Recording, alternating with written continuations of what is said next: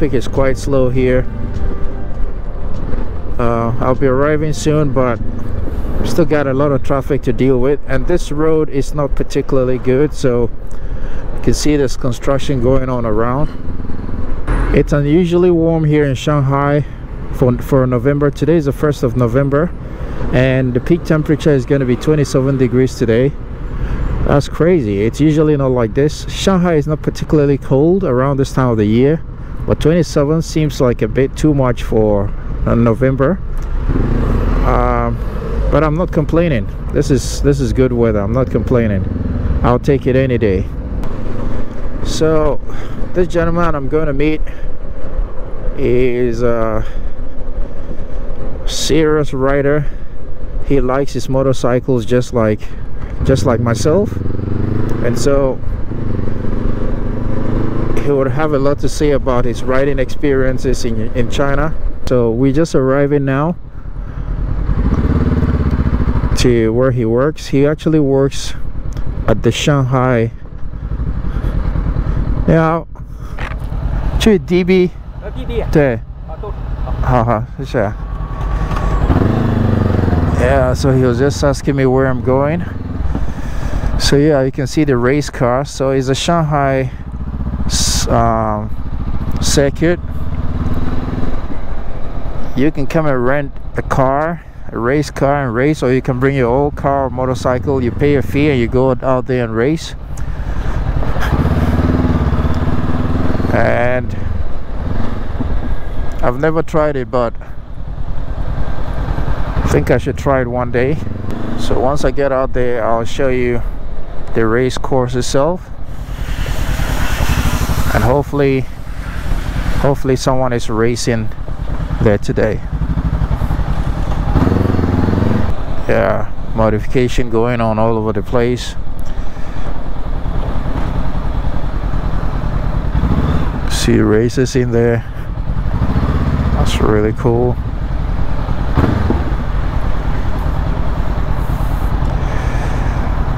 Nice. So we're just arriving now. Ooh, pretty sweet. Nice motorcycles. He seems to be busy out there working on a Ducati Panigale V4.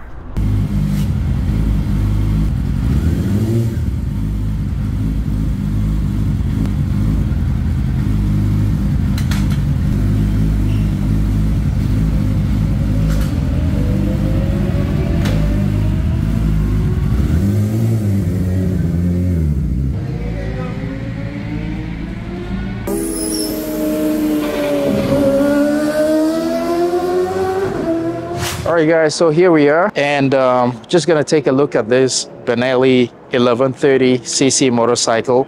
So it's a 20-year-old design motorcycle from Benelli, but this particular one was produced in 2015. So we're gonna take a closer look. The owner was telling us a few things about it, so we'll try to tell you some of the things that we remember about what he said about this bike. So if we just let's start from the dash. So like I said a while ago, it's a 20-year-old design. At the time, this must have been a very futuristic design for motorcycles from Benelli. So this bike didn't really catch on, and over time there've been many much better bikes. But the design still looks really cool. It has caught on well with the time, so that's a good thing. But if you look at the bike generally, he's made a lot of adjustments to the motorcycle, a lot of aftermarket installations on the bike. So we're going to take a look at some of the details of the aftermarket additions and modifications that he has made to the bike. So let's start off here. You can see that it doesn't have those standard motorcycle switch gear and switch buttons. So he's going for button sort of installation. You have the horn down here, you have the turn signal, you have this mode button, and you have the headlight button and the turn right button. And a lot of modifications here. The clutch lever has been changed to Brembo, the hand grips. Actually, the whole steering column has been changed. And on the right side as well, you have engine ready start button and all that. He also has installed a stabilizer for the steering to prevent tank slapping, vibrations.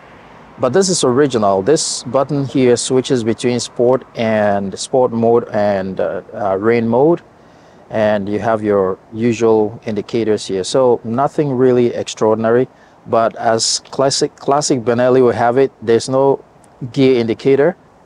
He had to install an aftermarket gear indicator, and funny enough, there's an ABS indicator inscribed on the screen, but there was no ABS installed, no module, no ABS mapping in the computer. So it's really strange why they would put it there. Maybe it was put there for future purposes, but on the whole, it's a really beautiful looking bike. I like the design of the seat and the pillion. It's a bit firm, but I'm sure it will do the job just right. But if you look at the design, it looks like a bike made for 2024 and not 20 years ago. Yeah, no, I mean, because I don't use it usually. Yeah, it's just impulse. You just know where it is. This is left trumpet, this is high beam, low beam. This is preparing this, the starting of the engine, This is to turn on the blinkers, like the blinks are at the same time, like the alarm lights. How's that like? Quick action throttle. Which one? This is quick action throttle. This is not the original. Oh yeah, the dummy. Yeah, domino one. So this is like a quarter of a turn. Here, the full gas. Because the original only have very right. turn. So this one is and just the gear, the gear indicator. yeah, gear indicator. I didn't go put it. That one has it. The 2018. The 2018 doesn't have it either. Yeah. 2013. This old, my old one doesn't have. Yeah, that. Cheaper. It's always that. It's a fun fact about if you see carefully, there is ABS written here, right? Inside the bin, but there is no ABS there. They never give the ABS. They were planning to in the newer version, but after Benelli failed, sold it to Shenzhen, and this model was discontinued. So they never continued the plan. But the module is in the system, the computer? No. Oh, okay. Just as a show. Just as a show. Oh, okay. I added an ABS later on. Okay. So it's an aftermarket ABS. I added the phonic wheels. Right. Both rear and front. It is okay. It's acceptable. Probably need some refinements. So this bike consumed the incredible. The consumption is crazy. Through the roof. So you go home and come and you have to fill up. Pretty much, yes. Wow. Pretty much. If you ride hard, it always depends how hard you ride. Right. If you're very, very hard, 120 kilometers is all finished. There is no fuel economy in this bike. Right. It's just power. Even in the rain map. Rain map is same air to fuel ratio as the power map, but the spark advance of the ECU is different. So it produces less power. Right. For example, in power map 6,000 RPM, it top at 50 degrees spark advance. In rain map is 20. So higher number, higher power, smaller power. And they had to control the torque on this bike, but they didn't have the electronics to do it, so they just put a very, very small sprocket. Yeah, it's really tiny. I also saw it looks really tiny. Yeah, it's a 36 teeth. Super, super tiny. Yeah. It's a 1.30 fuel pump. That's like a car. Yeah, it's huge. This is the fuel level. The gauge. The gauge, yes. It tells you the level, but it's very inaccurate. After a while, it's not. No, it can be a little thinner, right? Man, just dangling. We are talking about 20 years ago. Yeah. Yeah, look at this. This is a modern fuel pump. Okay. The difference is huge. Yeah, exactly. It's interesting to note that this bike doesn't come, like I said, with ABS, which is crazy. An 1130cc motorcycle without ABS sounds like a joke, but again, 20 years ago, what more can you expect? Now, I'm just going to talk about one very interesting thing that he said, which is a disadvantage on this bike. He just said that this bike, pardon me guys, there's too much noise on the road, but I hope you can still hear me. So this bike doesn't come with ABS, that's one thing. And another thing is, you really can't wash this bike. And I'm just going to show you the reasons why. So let's start from the battery. Take a look at how the battery, how exposed the battery is. So if you have a pressure washer, it's just going to blow water, and water is just going to sit in there. And also you have this ignition ECE, also really exposed. And so if you pressure wash it, you're just going to destroy it. You have this filter right here, exposed. I think this is aftermarket, but still, I mean, it just doesn't make sense to have a motorcycle that you can't ride in the rain or even wash it when it's dirty. So what do you do when it's really dirty? Because sometimes you really need to pressure wash a bike. And this original design, it's okay to wash the radiator, but the fan is right here exposed, so water is just going to get in the motors and it's going to stop working. It's really a bit of a bummer to have this. Look at the air intake tank. It's not properly sealed and it's exposed as well. So once you pressure wash it, water is just going to seep in there. I can understand why the owner has made so many changes to this bike, because if modifications make the bike look like this, then I wonder what it's going to be like when it's brand new. 3-cylinder engine, and it has a horsepower it comes with a horsepower of 160, which is really, really torquey. And he was just telling us that it doesn't come with traction control, it doesn't come with ABS, so it commands too much power when you set off. And he's gone through one set of tires already, even though the mileage is very, very low. He recently went for new tires, so that makes it a bit of a bummer to think that you only ride for a few thousands of kilometers and you have to change the tires. That's really something to think about. But overall, it's a really, really nice bike, and you really can't fault it. There is a joke among owners in Italy of this bike, yeah, that you don't know if you can come back home. Yeah. You never know. You can go, but you're not sure if you can come back. Yeah. If you want to travel on this bike, you better be careful, because you can be somewhere in the mountains and then it won't work.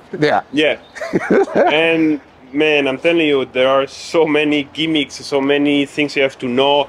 For example, like as I said, when you crank it the first time, you have to do it 2 times. Yeah. If it's cold, then if someone don't know, you're gonna keep cranking, you're gonna put it in the shaft. Exactly. And the bike is fucked. Yeah. Like, there is a lot of things that are